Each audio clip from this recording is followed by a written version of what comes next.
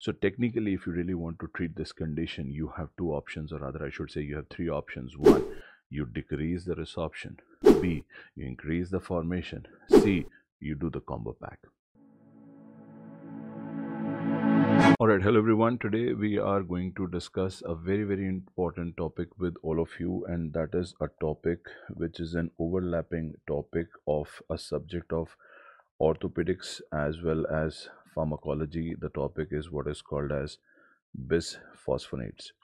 Well, guys, I'm sure most of you are already aware of this fact that bisphosphonate as a category of drug is not only the drug of choice for Paget's disease, but it is also the drug of choice for a condition called as osteoporosis.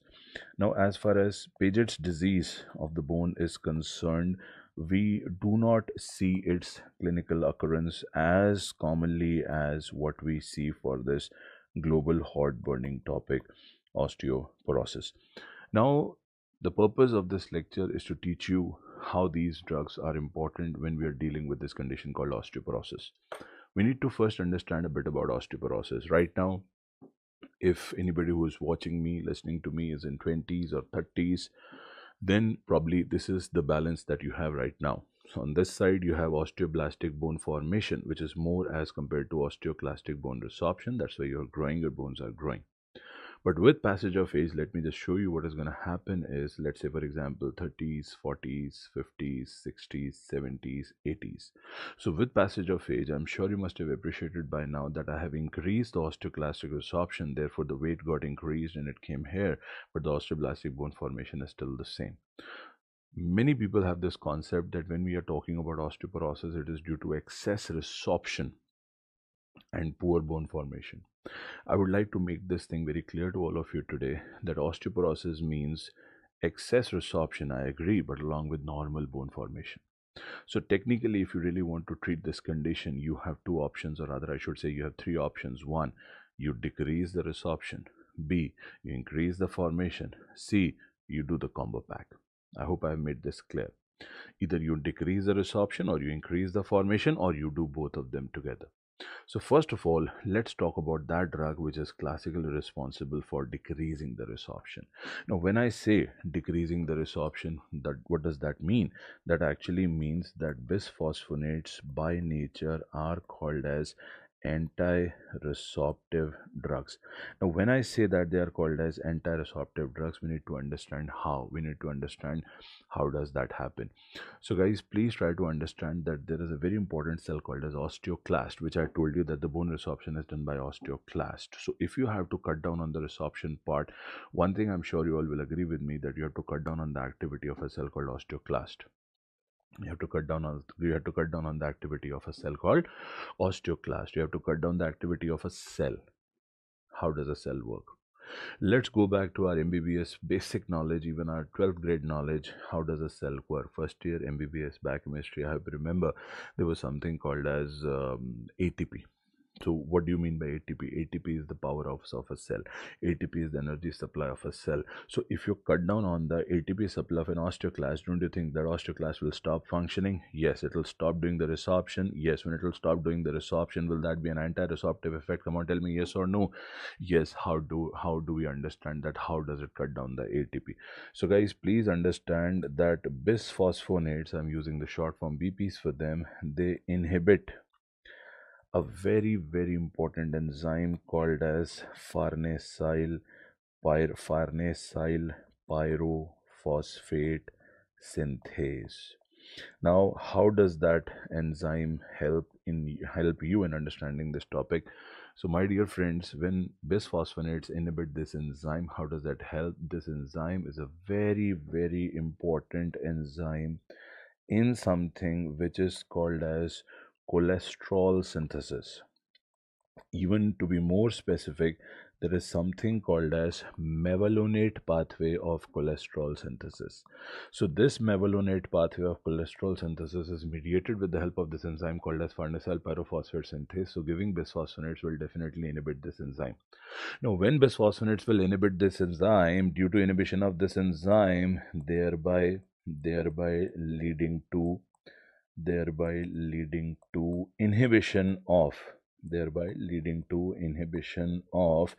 energy supply, ATP supply for osteoclastic bone resorption. For ATP supply for osteoclastic bone resorption. So far, so good. Now, there are many bisphosphonates that we use in our clinical market. There are many names you might have heard: pamidronate, telludronate. But I would like to mention here some of the few really important names that we use. So one is called as rhizidronate. Believe me, other one is called as ibendronate. The third one is what we call as zolendronate. So at least, so this is ibendronate. So the third one is what is called as zolendronate. And now, what is more important, if you are listening to this, what is more important for you, it is used as a 35 milligram tablet, which has to be given once a week. This is 150 milligram of tablet, which has to be given once a month. This is 5 milligram intravenous injection, which has to be given once a year. So now this is the basic fundamental that I want you to understand. Now another fundamental that I want you to understand here is very important, is this: that there is a very common adverse drug reaction of bisphosphonate, and that is basically reflux esophagitis, which will definitely occur as a part of the gastroesophageal reflux disease. Something that I want to say, and I would like to add, that this is probably issued in public interest. Anybody who is consuming a tablet of bisphosphonate, please understand one thing: that you have to take it. You have to take it. How to take the medicine? You should take the medicine first thing in the morning. You should take the medicine, the oral tablet, first thing in the morning. And when you are taking it first thing in the morning, you can take it with maybe water, maybe juice, okay? But then you have to make sure you are not supposed to lie down, you are not supposed to sit down for next 45 minutes. So for next 45 minutes, you can either stand, you can walk, you can jog, you can do anything, but please don't lie down. I'll tell you why. Because if you do that, you will be able to prevent this side effect called as reflux esophagitis. The second ADR that I want to mention here is something which is called as osteonecrosis of jaw, osteonecrosis of mandible. It has been known to produce this complication also if consumed in excess dose and duration. And now let me bring you to the most important aspect of this topic. Which cell are we inhibiting with the help of this drug, osteoclast? If by any chance, by the virtue of the knowledge that you have from your basics, you must be aware of the fact that osteoclast has a cell has to perform two functions. Both of them start with the alphabet R.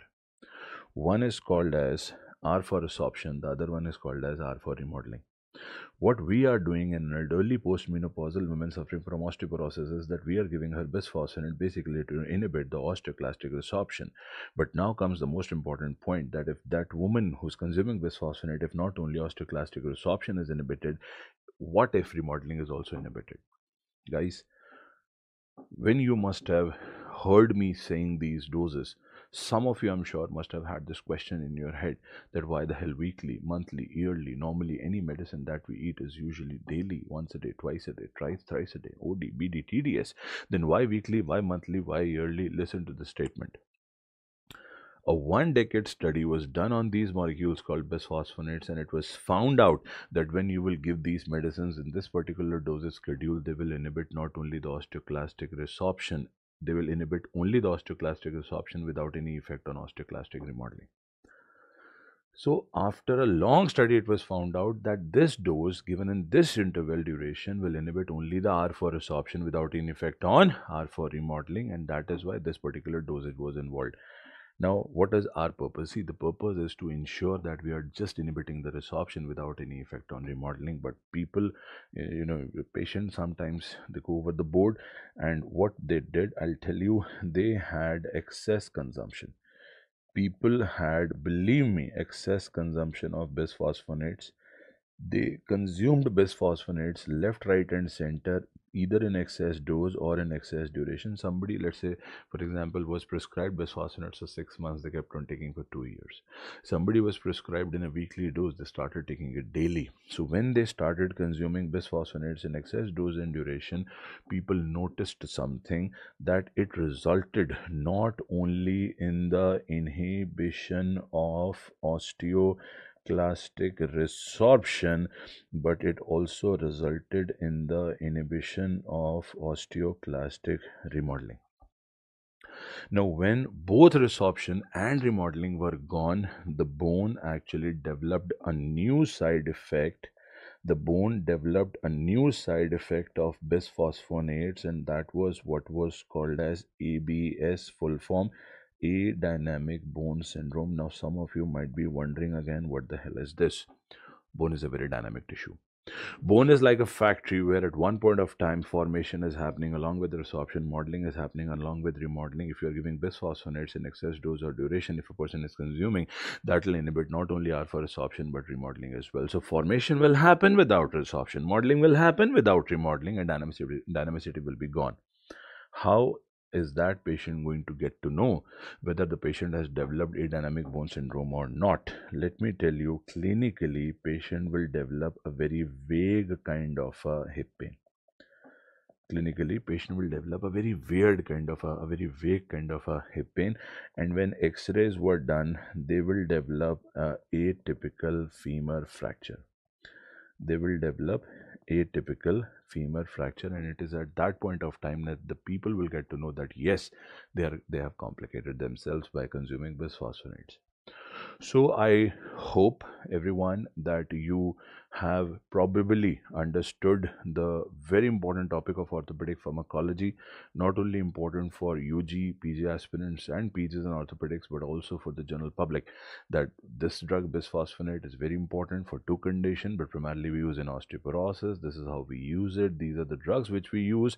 These are the side effects, and these are the side effects due to excess consumption. Thank you so much. Stay tuned for more, and please like, share, and subscribe the channel. And if you want more amazing content, thank you so much.